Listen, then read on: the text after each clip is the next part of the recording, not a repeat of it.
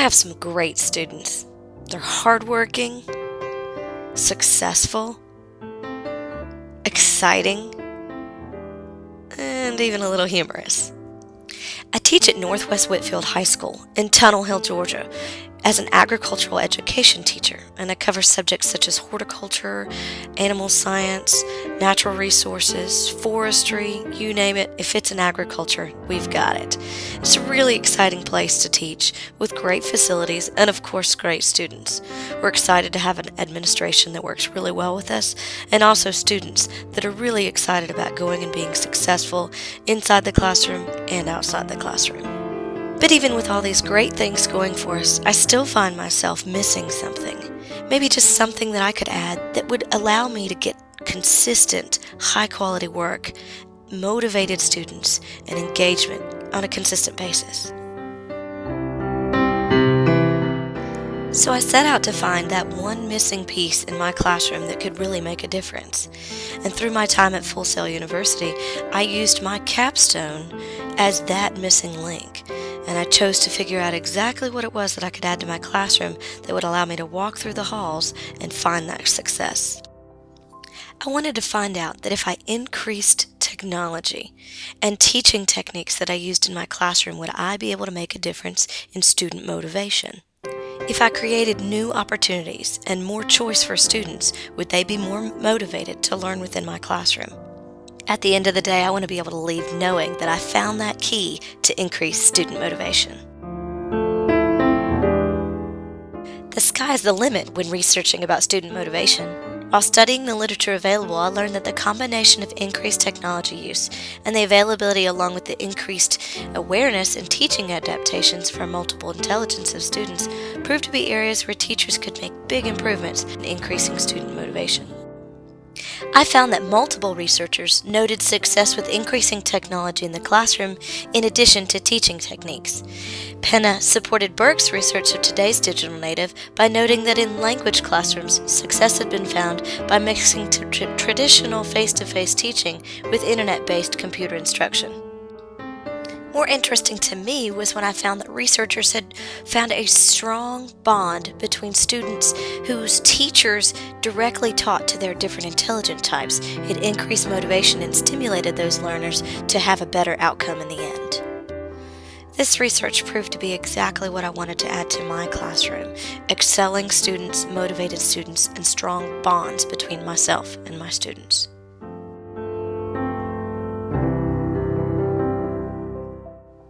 For my Cycle 1 and my Cycle 2, I started my students with a pre-survey to determine what areas I could change in reference to technology. I wanted to see what experiences they had already had, what successes and failures they felt like they had gone through, and what things could be done in my classroom. I chose to do my Cycle 1 with my Animal Science and Biotechnology class. For the Cycle 1, I gave the students several options in the beginning. I started with traditional education, stand and deliver, lecture, here it is, guys.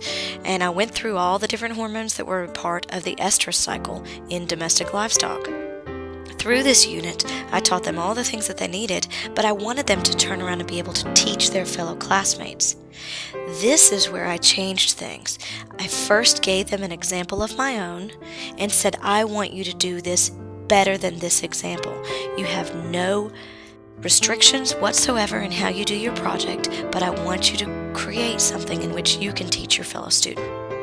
For their presentation, they could choose any method that they liked, whether it was technology or not.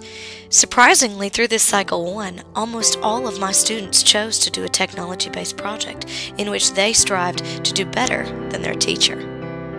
Here's an example of one of those student works.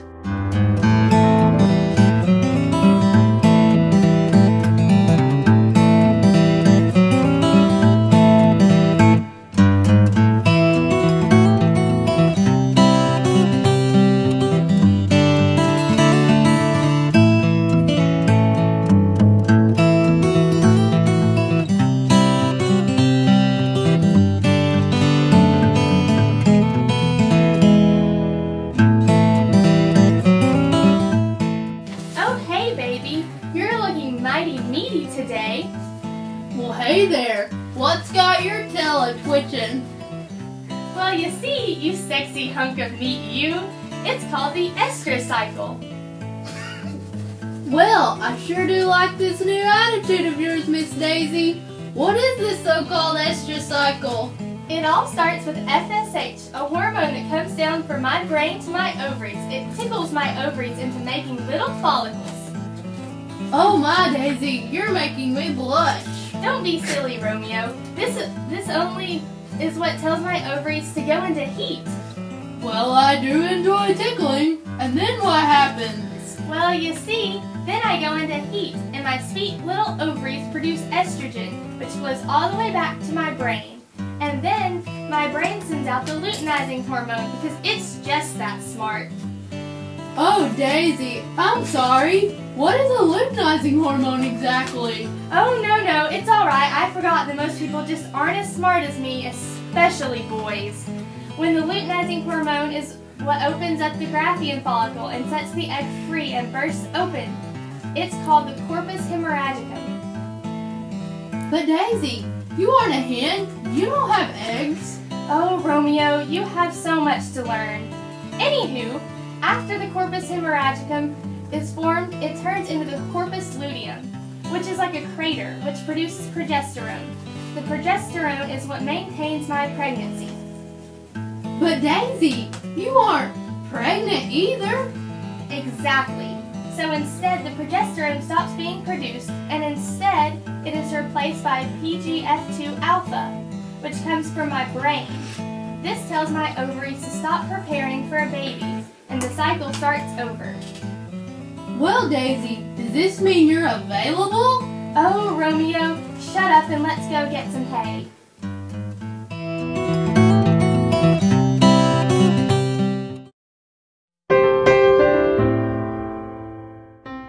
I chose to do my Cycle 2 with my basic agricultural science and technology class, in particular through a program that we've just started at our school called the Farm to School program.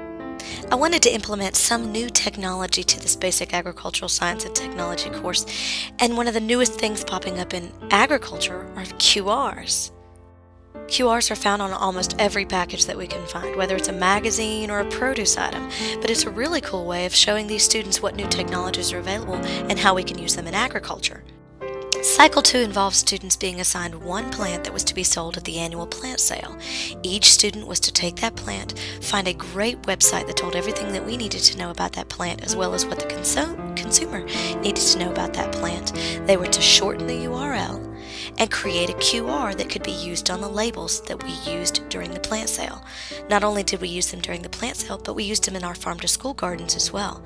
Students created those on the computer, attached them to the labels that were used in the greenhouse, and students used those labels with customers to explain what things those plants needed at their home. It was a huge success. We even used QRs to link them to our plant sale website and our farm to school websites that we created in class. I even got to share this lesson with other teachers in the farm to school program from across the state of Georgia. Officials from the state of Georgia Department of Education also found out about the new activities that we were doing through Farm to School and the QR activities that we'd been doing. We were invited to host state board members, our superintendent in our county, and all the administrators that we could possibly round up. Students were able to describe all the different activities that they had done, including their QR and shortened URL activity, also known as my Cycle 2 activity. Students really enjoyed the opportunity to be able to do something so big. As a matter of fact, we were also awarded money based on this Cycle 2 activity. We just recently received over $1,700 and were publicized on local TV stations, thanks in part to the increase in technology that we chose to add to our classroom. In the future, I will be adding more technology to my classes because the increases in motivation were off the charts. One of the things that I'm adding this year is an LMO. I'm using Schoology in my animal science and biotechnology class just as an intro to try to help me along and increase that student motivation, just as I got to do through Cycle 1 and Cycle 2. Hopefully the successes will continue.